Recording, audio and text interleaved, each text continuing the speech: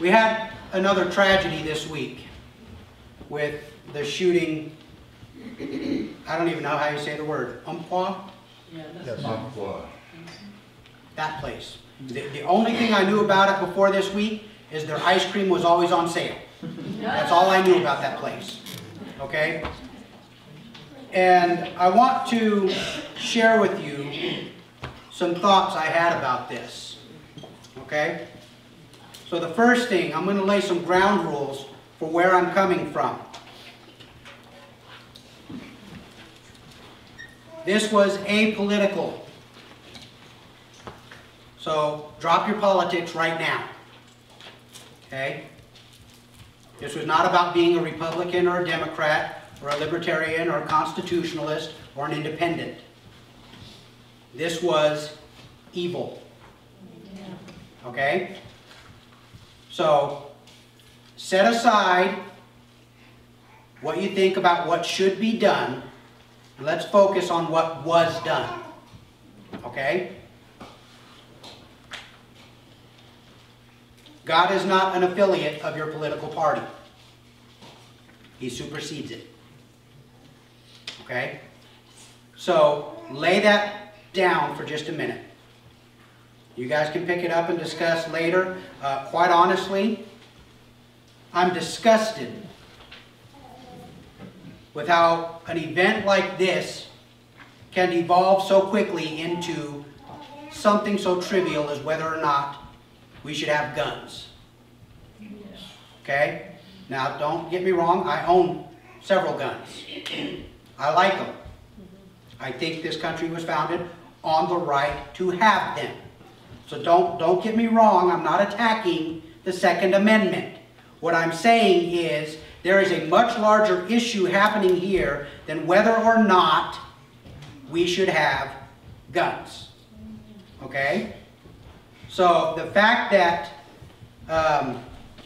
this man came in and perpetrated an assault on this college campus, this was an attack against Christianity. Every bit as much as that attack in Charleston. Every bit. Okay? We have witnesses that have reported. He questioned people, "Are you a Christian?" They said yes, they were shot in the head. If they said no or did not respond, he shot him in the leg. That's an attack on Christianity. That's an attack, an assault on the body of Christ. And we should be grieving for those who gave their life for His name's sake. Okay? We talk about what goes on over in Iran. We talk about what goes on over in North Korea. We talk about what goes on in those other places. That happened here, folks. That happened here. People were targeted because of what they believed. But I want to ask you, do you feel the same sense of horror for the non-believers? For those who went into eternity never having again the chance to be redeemed.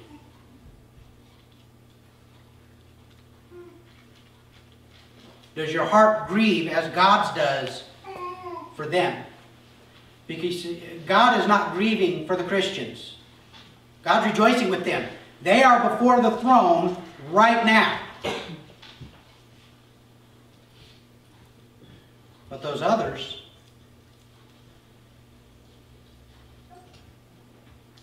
they will never know communion with the Father. Never.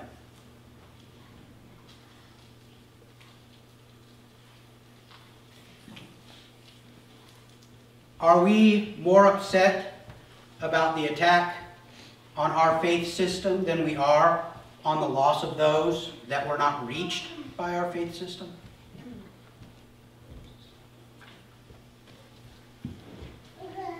See, we've got our priorities wrong. We tend to have an elitist view of who we are. We've arrived. We're the chosen. We're special.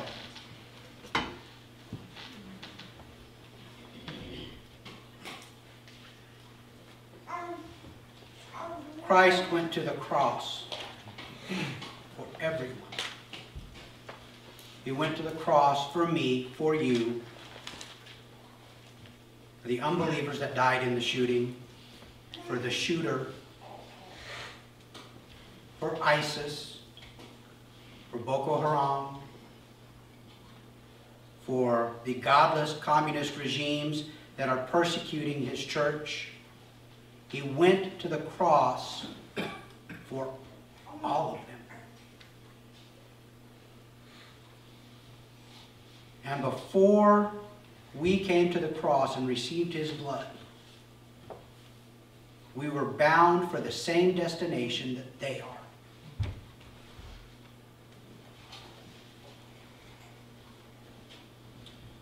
A couple issues that I want to address this morning. First,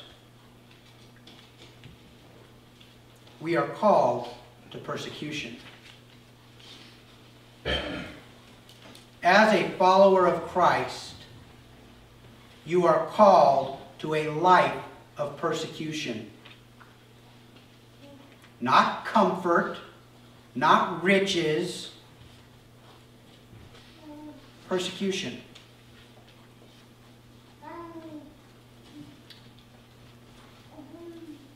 Jesus, in speaking in John chapter 15, he says, if the world hates you, know that it has hated me before it hated you. If you were of the world would love you as its own. But because you are not of the world, but I chose you out of the world, therefore the world hates you. Remember the word that I said to you, a servant is not greater than his master. If they persecuted me, they will also persecute you. If they kept my word, they will also keep yours. Okay? So the founding principle that we see here is the world hated Jesus, the world persecuted Jesus. As a follower of Jesus, as a Christian, a little Christ, a Christ imitator, they should hate us and persecute us. Okay?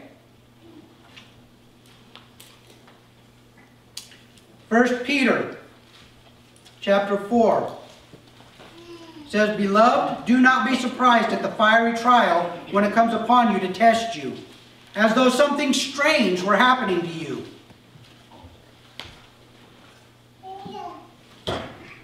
Boy, that describes me. Stuff comes on me and I go, what is this?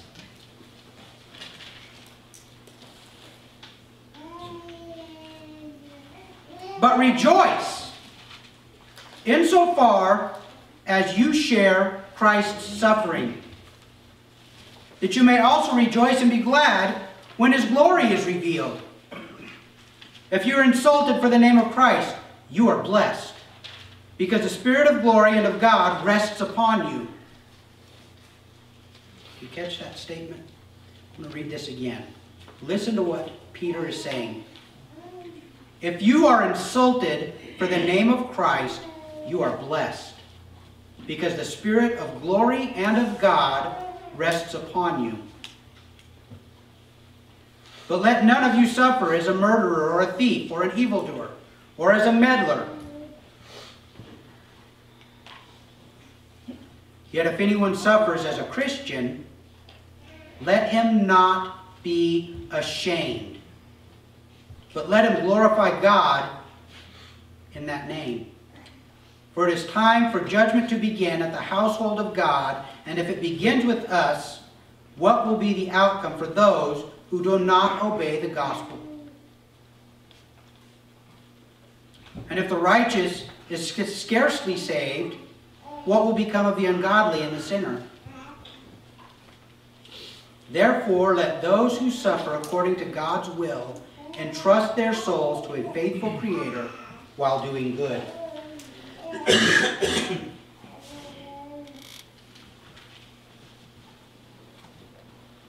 want to read that last line again. Therefore, let those who suffer according to God's will entrust their souls to a faithful Creator while doing good. See, both Paul and Peter, there's no question. You're going to suffer. As a matter of fact, seems pretty plain to me that it's God's will that you would do so. Paul says that I want to know Him not only in the glory of His resurrection, but also in the fellowship of His suffering, that I might somehow attain the resurrection. See, it's a competition. It's a mad race in your life, in your mind, as to who will rule your life.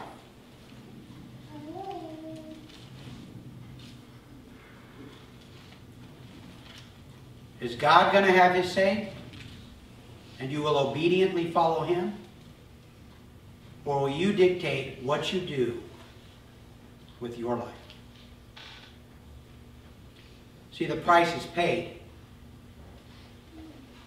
The price for your life has been paid. And when you come to Him, you change from a slave of sin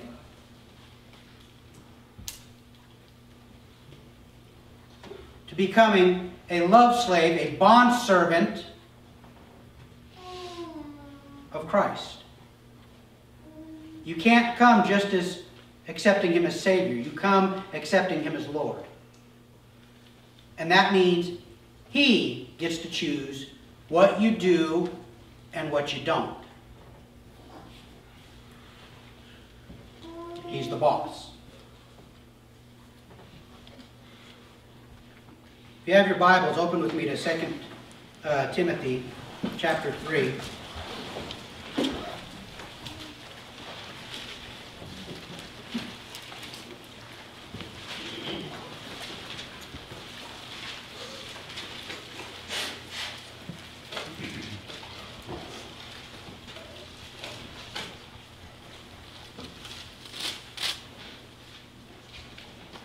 I'm going to start in verse 1. But understand this.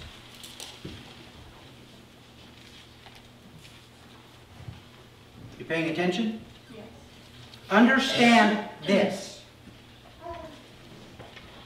Get this in your brain. Comprehend it. That in the last days there will come times of difficulty. Why? For people will be lovers of self. Don't have to look very far to see that, do you? Lovers of money. Proud, arrogant, abusive, disobedient to their parents, ungrateful, unholy, heartless, unappeasable, slanderous, without self-control, brutal, not loving good, treacherous, reckless, swollen with conceit, lovers of pleasure rather than lovers of God, having the appearance of godliness, but denying its power. Avoid such people. See what he's describing here is not the world. It's the church. The world does not have an appearance of godliness. The world outright rejects godliness. He's not describing the world at the end times. That would be the description of the world all the time. He's describing the church, those that have come into the body, those that have insinuated themselves in. The hypocrites, the mask wearers, those that have the appearance of godliness, but they have no power. These are the wolves in sheep's clothing that come into the body and seek to do the will of their master, who is not God, but the devil. He has a very simple directive to us. Avoid them. Don't have anything to do with them. See, hold this up in light of Paul's other writings. When does he tell us not to have anything to do with those types of people? It's always in the course of talking about those in the body. As a matter of fact, in another book, he says, I'm not talking about the world, because if I were talking about the world, you'd have to separate yourself from everyone.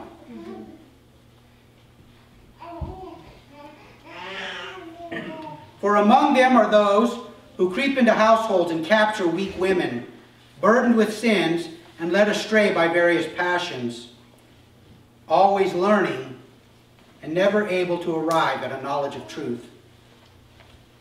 Just as Jannes and Jambres opposed Moses, so these men also oppose the truth, men corrupted in minds and disqualified regarding the faith.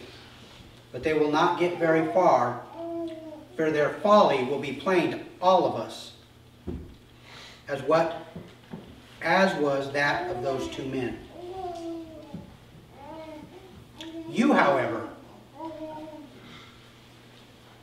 okay, drawing our attention back. You, however, have followed my teaching, my conduct, my aim in life, my faith, my patience, my love, my steadfastness, my persecutions and sufferings that happened to me at Antioch, at Iconium, and at Lystra, which persecutions I endured. Yet from them all the Lord rescued me. Now, just kind of back up a little bit to give you a little history here. Paul just listed the churches that he stopped at on his first missionary journey, the cities. And in each of those cities he established a church. And he started off in Antioch. You go back to Acts 13, 14. And he went to the synagogue. He and Barnabas went to the synagogue, and they told the news that was going on. The Messiah had come. And the Jews were excited. They invited them back the next week. Come back next week and tell us more. And the word got out. And the next week they come to synagogue, and all the Gentiles show up because they want to hear this miraculous news. And the Jews are offended. Whoa! Whoa! These people didn't show up when it was just us. And they started arguing vociferously against Paul and Barnabas. And they didn't settle just with debate, but they went to the leaders in the city. And they had people rise up, and they chased them out of the city. They go to Iconium.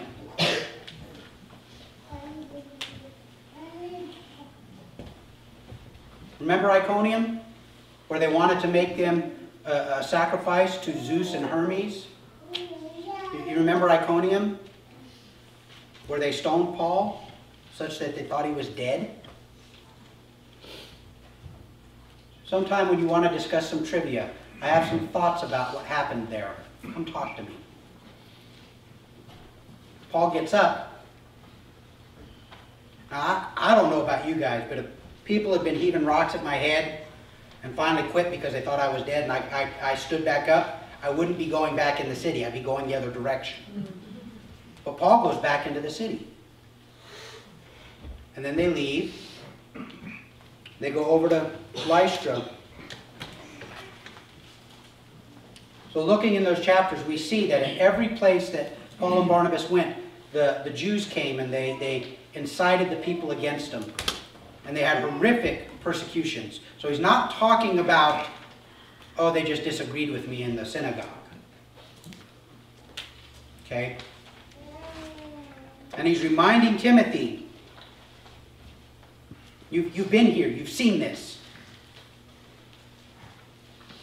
And he says, yet from them all the Lord rescued me. He still got hit with the rocks, folks. And God rescued him. Indeed, verse 12, indeed, all who desire to live a godly life in Christ Jesus will be persecuted. While evil people and impostors will go on from bad to worse, deceiving and being deceived. But as for you, continue in what you have learned and have firmly believed, knowing from whom you learned it, and how from childhood you have been acquainted with the sacred writings, which are able to make you wise for salvation through faith in Christ Jesus. All Scripture is breathed out by God and profitable for teaching, for reproof, for correction, and for training in righteousness, that the man of God may be complete, equipped for every good work. Now I'm going to take a little segue here for just a moment. Okay? Verse 15, Paul addresses an issue that we are struggling with in this church. Okay? Verse 15, he says, and how from childhood you have been acquainted with the sacred writings, which are able to make you wise for salvation through faith in Christ Jesus.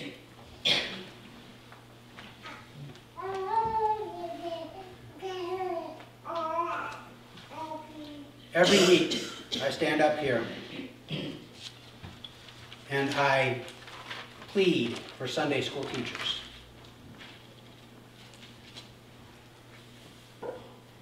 These three young men that came up and served communion, I've had the pleasure of watching them grow up and watching them become the young men of God that they are. And seeing God work in their lives. Seeing the incredible transformation that takes place from not knowing God, not being known by God, to being His. I got to teach some of them in Sunday school. Sunday school is not time for babysitting. I'm not asking you to babysit. I'm asking you to invest.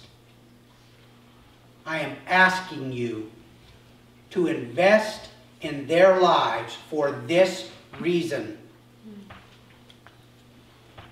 You have been acquainted with the sacred writings, the Bible. Why? Because they're able to make you wise for salvation. Through faith in Christ Jesus.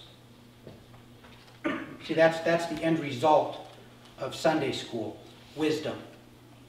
Wise unto salvation through Christ Jesus. And once they're there, to build them up that they can stand firm.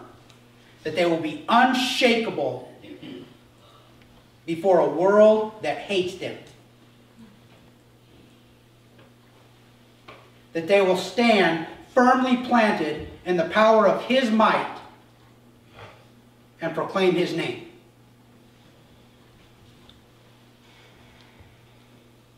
We need teachers who are willing to invest in this generation.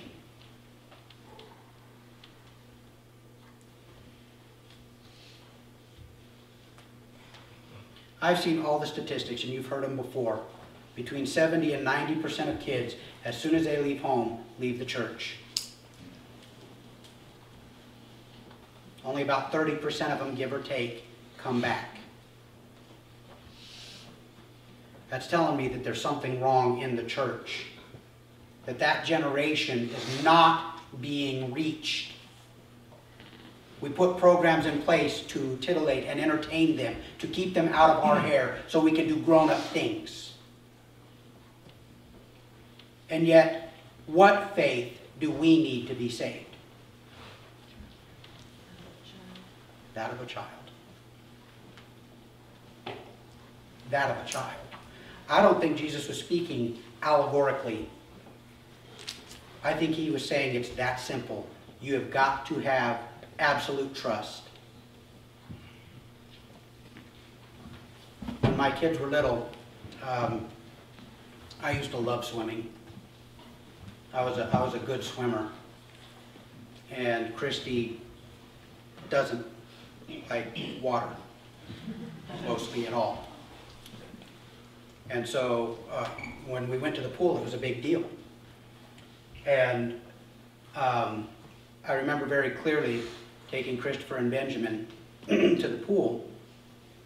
And, you know, you do the game where you'd stand them on the side and they'd jump into your arms. And sometimes you'd catch them and sometimes you wouldn't. And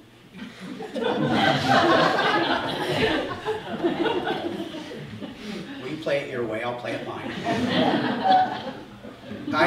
Christopher was very easy because Christopher wanted to make sure everything was in place and everything was ready, so I would catch him. Donovan did not care. Donovan, it was the sheer joy of running and jumping and hitting the water. And I'll tell you what, Christopher was a big boy. And I took 2 hands to keep him up out of the water. And I'm trying to grab his flailing body up out of the water, and here goes Donovan. Whoop! Donovan had implicit faith that Dad was not going to let him struggle. That Dad was going to pull him back up out of the water. That was the faith of a child. That's the faith that God is asking us. Get to the edge and don't pause and look and wait. Trust me. Jump. See, we've got to do something different with this generation than we have been doing. We've got to reach them at this point in their lives. We've got to saturate them so much with the Word of God that when they get out of our house and the devil comes against them, they have tools with which to fight. And I'll tell you one thing further. It doesn't end there. And it doesn't begin there. This is just like reaffirmation of everything that they should be learning at home. When we stand before God, He's not going to pull up the Sunday school teacher and chastise them for the behavior or salvation or lack thereof of your child. He's going to hold you responsible and you accountable. Okay? So, end of segue. Back to where we were.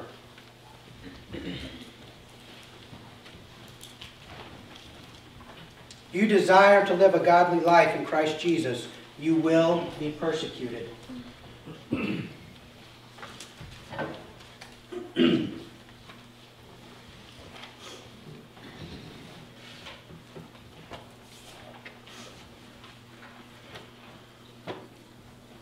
I have a simple question for you. Usually we hear this passage of Scripture in a different direction, but I'm going to lay this out for you.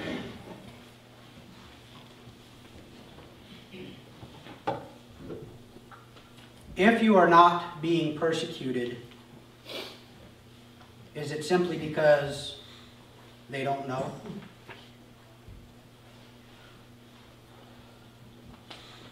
Do they have reason to believe that you are of them and not of Christ? Do they have reason to persecute you? Have you ever put before them that you're different? That you are not the same as them?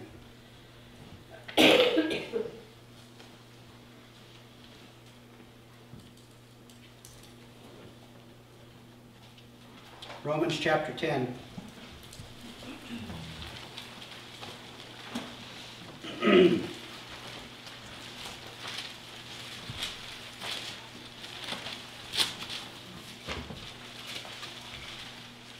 going to start in verse 13.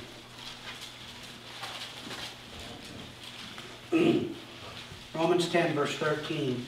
For everyone who calls on the name of the Lord will be saved. Okay? So, understand, everyone means everyone. But it's predicated on what follows. It doesn't just say everyone will be saved. You see that?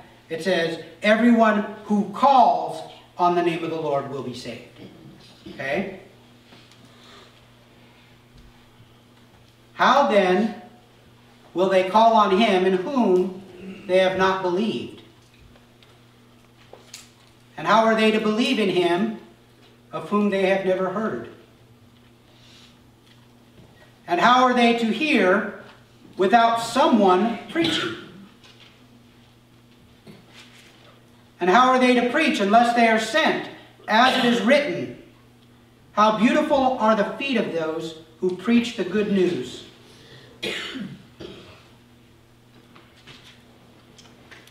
But they have not all obeyed the gospel, for Isaiah says, Lord, who has believed what he has heard from us? So faith comes from hearing, and hearing through the word of Christ. Now, I'm going to back up, because there's a very simple process that Paul is working his way through here. It says, first they've got to call on him. Well, no, actually that's last. They've got to believe before they can call on him. But they can't believe unless they hear. And they'll never hear unless someone preaches. And they'll never be preached to unless they're sent to preach.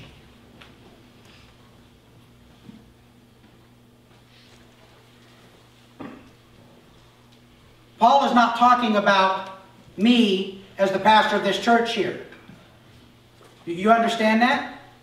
It's very easy to look at this and go, oh, good, Glenn's job.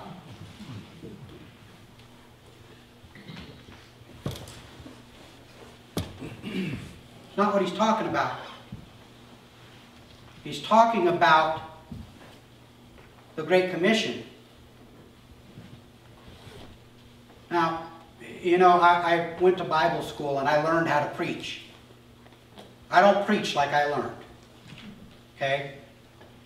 I simply put, I have friends that are preachers, and boy, I can tell you by their Facebook posts where they are at in the process of writing their sermon. And they are some godly men. And I believe they are hearing and doing of God.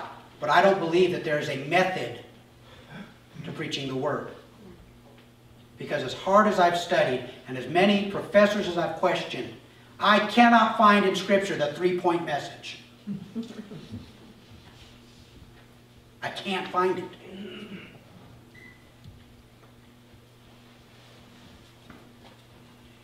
I want you to close your eyes for a minute because I'm going to wrap up here. Now I want you looking around. I don't want any peer pressure right here. I want an open heart before God.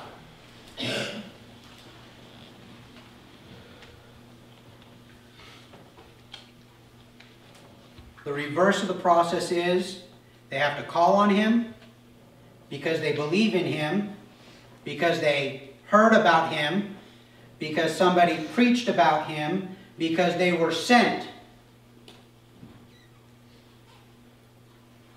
I am putting to you right now, each and every one, I am sending you. In direct response to this word, I am sending each of you to be an ambassador, a representative of Christ, a light in the darkness.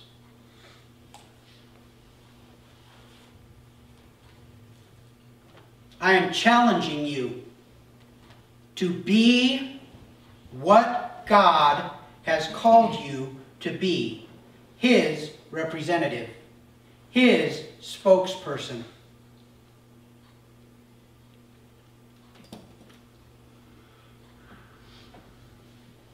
It's time we suffered some persecution because we are not taking another step back. We are not accommodating the world any longer.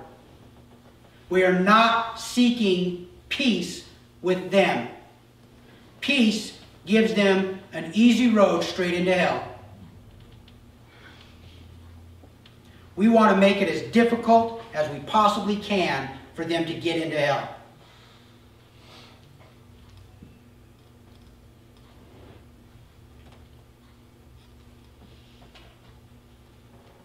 By the call of the Father and by His Word, I am sending you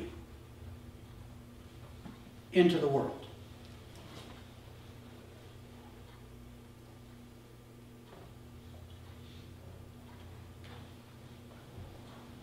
Father, I ask that you would take your word, Father, that it would find good soil, healthy, vibrant, living, life-giving soil. That, Father, in each of us, your fruit would be produced, reproduced, and multiplied. Father God, that you would make of this body, this fellowship, a hand that would reach out into the world. That our drive and our passion would be to seek the lost and to show the light, to bring the gospel, this message of peace that has saved us, to them. God, that we would be driven because the time is short.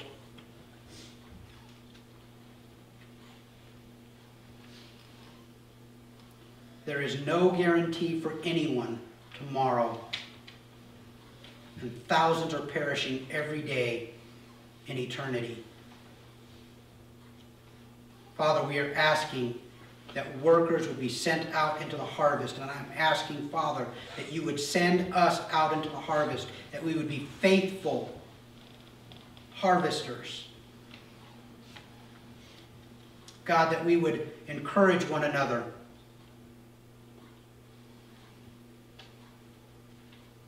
That we would be the strength for one another. That we would pray for one another. God, that we would be your witnesses, faithful and true.